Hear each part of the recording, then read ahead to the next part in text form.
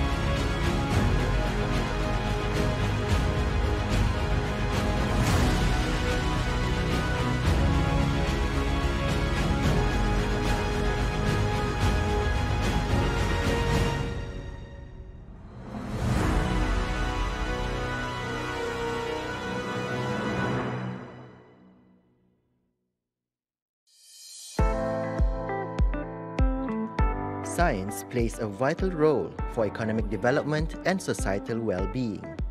Understanding this, the Academy of Sciences Malaysia was established with a mission to be Malaysia's thought leader in all areas of science, technology, and innovation. To realize its mission, ASM harnesses the nation's top scientific minds to chart the STI direction and facilitates the implementation of an innovation-led economy for the country. ASM's commitment lies firmly in fostering a culture of excellence in STI in Malaysia. ASM does this by providing independent, credible, relevant, and timely STI input of national and international importance to the country. Our network of expertise comprises Malaysian scientists, engineers, and technologists who specialize in various disciplines. The Academy assists in upgrading the nation's technological capabilities in the industrial sectors by producing high-quality publications such as peer-reviewed journals, monographs, and books. In addition, ASM also provides input on current and future technology trends to be considered and taken up by the government in driving the nation's economy forward. To provide Malaysian scientists with the best opportunities and exposure, ASM actively extends its international networks and collaborations. It currently has a range of multilateral engagements with renowned scientific institutions worldwide. The Academy also champions the need to grow the right talent in STI by cultivating interests in science, technology, engineering, and mathematics to the younger generation. In short, the Academy's ethos is proudly defined as Think Science, Celebrate Technology, Inspire Innovation.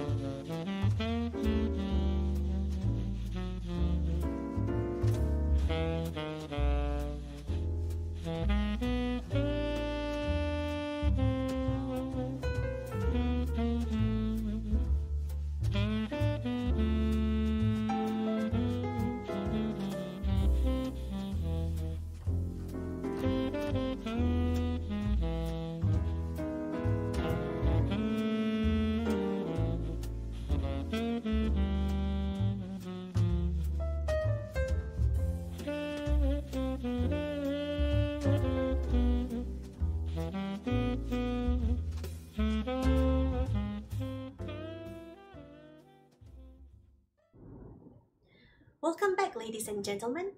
Delivering a special lecture on investing in the tropics, our next presenter is no stranger in the field of sustainable development. Tan Sri Dr. Jeffrey Cheah is the founder and chairman of Sunway Group, a leading Malaysian conglomerate with core interests in real estate, property, construction, hospitality, retail, education, and healthcare. Tan Sri, the floor is yours. Ladies and gentlemen, a very good day to all of you from Sunway City, Kuala Lumpur here in Malaysia. I trust everyone is keeping well and staying safe.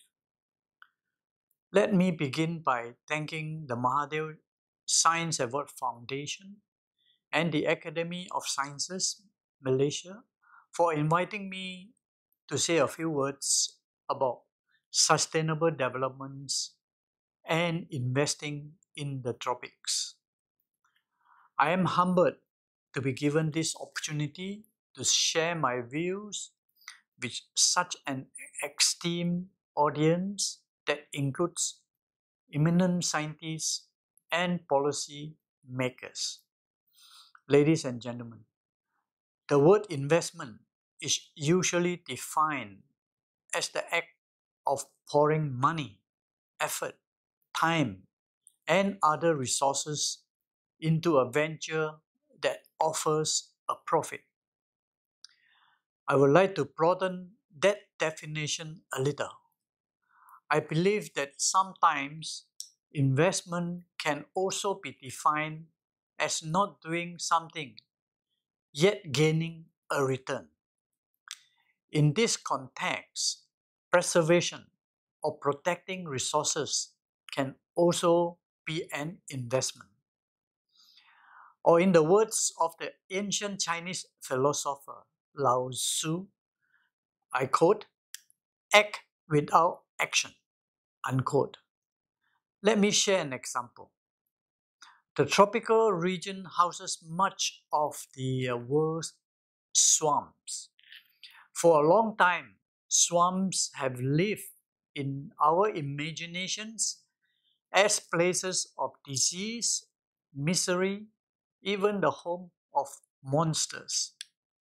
They had to be trained and built over with developments of steel, concrete, and glass in the name of progress.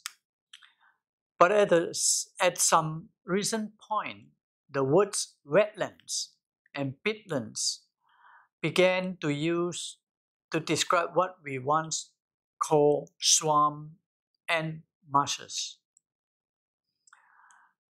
This change in language signified a major change in our perception of these areas. Suddenly, swamps began to be seen in a new light as a gift of Mother Nature to help keep the ecology of the planet in balance.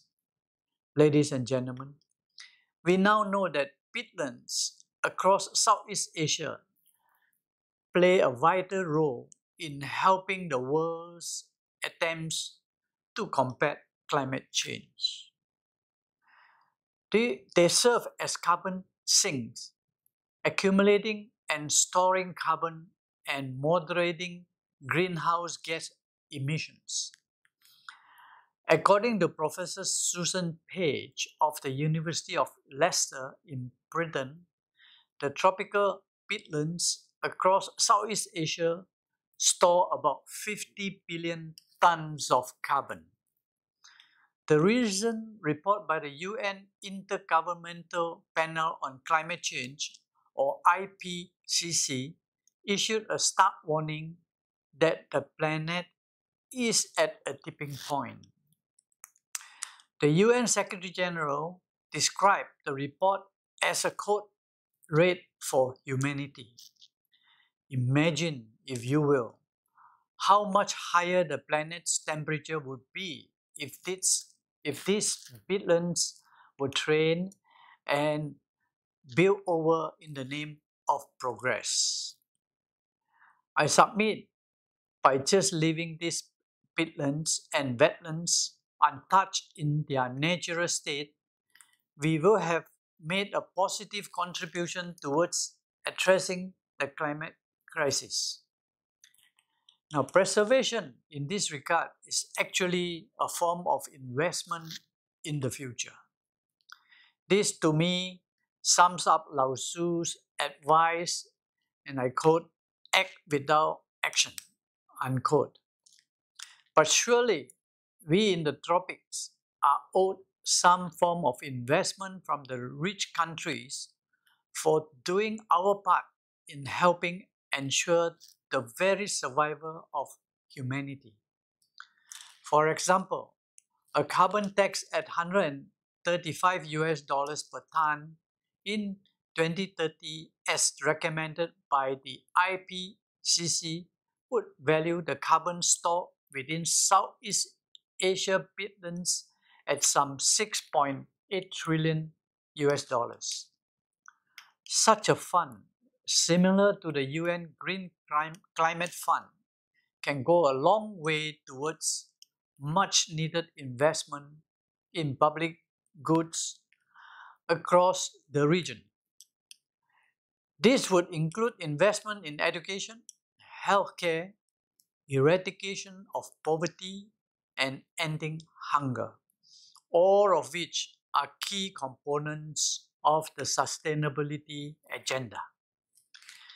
Now, ladies and gentlemen, Let me be clear. I am an entrepreneur. I'm not saying that we should not have development. But given the state of the planet and its people, development must be carried out in a manner that advances the sustainability agenda. And for a start, instead of destroying nature's defenses against climate change, what if we had developed brownfields instead of greenfields? Permit me to share with you what we have done here in Sunway City, Kuala Lumpur.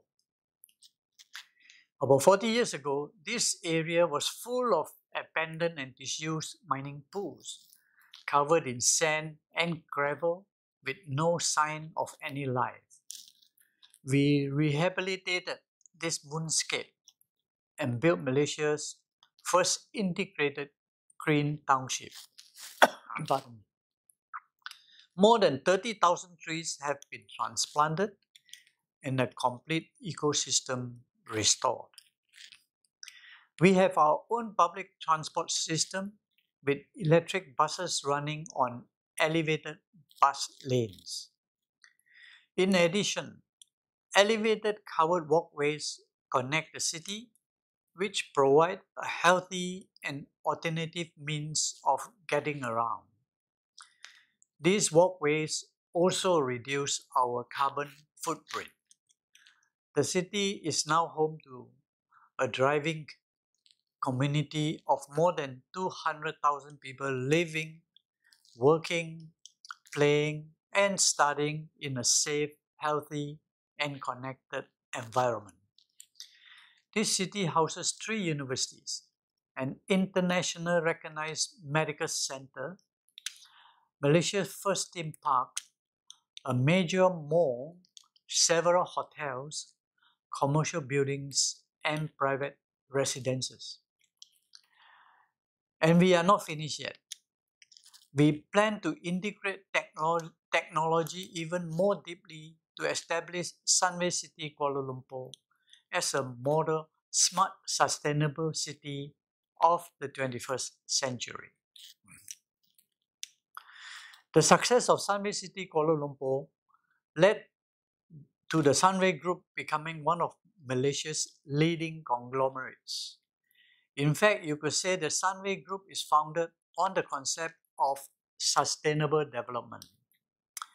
In 2015, when the UN adopted the 17 Sustainable Development Goals, it was only natural that Sunway integrated the 17 SDGs in all our business practices and decision-making processes. Our commitment to the sustainability agenda is summed up in our vision statement, which is to be Asia's model corporation in sustainable development, innovating to enrich lives for a better tomorrow. And ladies and gentlemen, my business success allowed me to realize my lifelong dream, which was to set up a foundation dedicated to nation building and giving back to society. The Jeffrey Cheah Foundation, set up in 2010, is now Malaysia's largest education-focused social enterprise. The foundation puts into action my personal belief that education should be a not-for-profit enterprise. It owns and governs the 16 educational entities under the Sunway Education Group and has awarded scholarships and grants of more than 150 million US dollars. The foundation also gifted 10 million US dollars to the UN Sustainable Development Solutions Network, or UNSDSN. A large portion of these funds were used to establish the Jeffrey Sachs Center on Sustainable Development at Sunway University 5 years ago. This year, the foundation pledged a further 10 million US dollars to the UN SDSN. A significant amount of the funds will be used to establish the UN SDSN Asia headquarters at Sunway with responsibility of continent-wide sustainability initiatives. This will be one of the only 3 such global centers in the world, ranking Sunway City Kuala Lumpur with New York City overseeing the Americas and Paris overseeing Europe and Africa. Our latest initiative here is the establishment of the Sunway Center for Planetary Health, one of just a handful of such entities in the world. The new center will work closely with our existing institutions at Sunway University to advance the sustainability agenda in a holistic manner in the region. As you can see, our concept of sustainability is comprehensive and embraces physical, mental, and emotional well-being. Ladies and gentlemen, I have always believed that one must have a higher purpose in life. And as for me personally, that purpose is to lead a fulfilling life by giving back to society and building a better world for our children and grandchildren. Advancing the sustainability agenda is very much part of that mission. At Sunway, we firmly believe that building a sustainable future is not the responsibility of governments alone. It requires the commitment of all elements of society, the private sector, academia, civil society, and of course, every single individual. We are all in this together, ladies and gentlemen. Thank you. Terima kasih and thank you Tan Sri Dr. Cheah for the lecture. Ladies and gentlemen, please stay and enjoy the rest of the conference. If you have questions, our chat box is always open, and you can also contact our support agent from the main lobby. Thank you and have a great day ahead.